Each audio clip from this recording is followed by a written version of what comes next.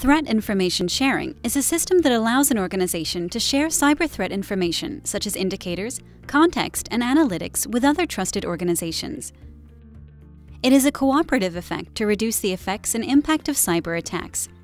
Through the course of information sharing, however, we are posed with some problems with either human error or malicious human intervention. Autoimmunity attempts to be aware of and mitigate some of these potential problems. Using a real-time, behavioral-based analytics approach allows us to constantly filter raw submissions through the broker to minimize noise. Submissions and indicators that are classified as above or below the threshold will be funneled into another pool that may require secondary review. Autoimmunity includes rules filtering and pattern-based filtering. Our experiment focuses primarily on the behavioral aspect of a given producer. Does this indicator seem out of the ordinary based on its typical behavior? As part of our autoimmunity integration effort, 3 baseline producer profiles will be created to emulate 3 different types of organizations.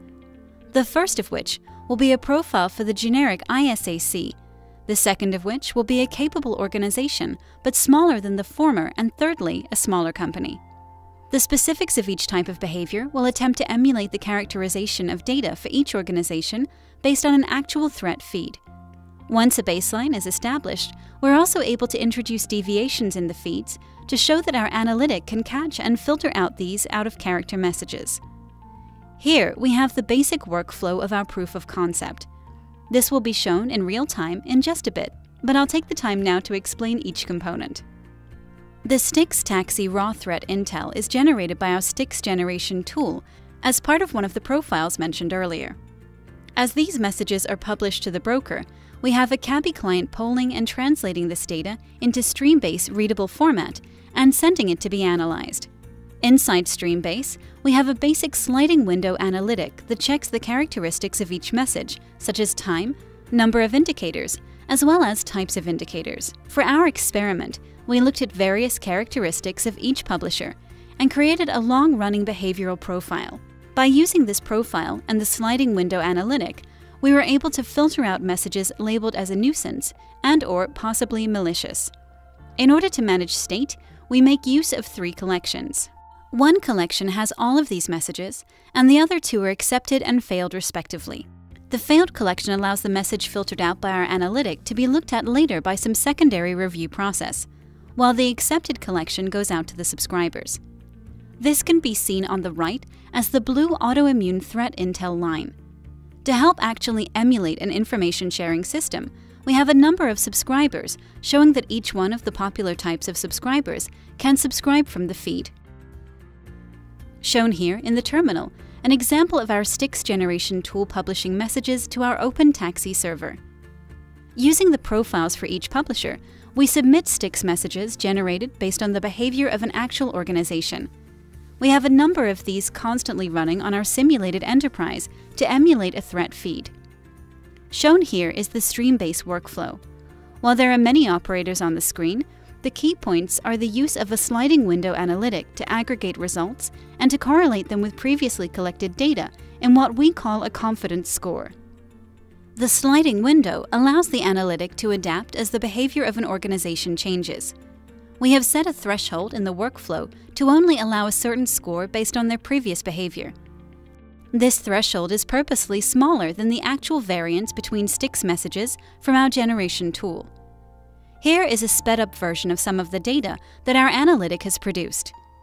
Notice how the indicators eventually converge at a smaller range when its behavior is ascertained. A small thing to note is that our analytic model can adapt to different submitter profiles, shown by the different colored lines. Next, we will move on to data that is relevant to the assigned threshold. This is a picture of untrained data. As you can see, without knowing what the behavior of a publisher is supposed to look like, running the analytic in what we call enforcement mode yields erratic-looking data.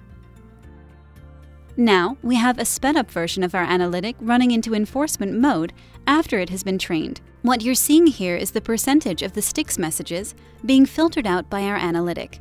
Notice how the percentage of STIX messages that lie outside the variance threshold match the true values of our profile. After the analytic has run its course, we pushed the feeds into 2 collections mentioned earlier, failed and accepted shown by the red and blue arrows on the left respectively.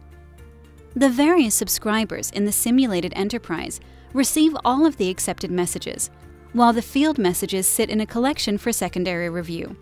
Here, we have one of the subscribers, Stacks, showing it has received the messages and its various indicators. Next, we look at the SOL-TRA dashboard, with all of the threat intel that it has pulled from the feed as well. Third, we have Carbon Black, an endpoint protection service, showing it can pull from the feed and possibly take action on the messages received. These 3 subscribers show that it is possible for an environment to use any of the subscribers currently being used in the architecture. This concludes the overview of our Spiral 9 experiment. If you have any questions, comments, or concerns, feel free to email us at iacd@jhuapl.edu or visit the website on the screen. Thanks for watching.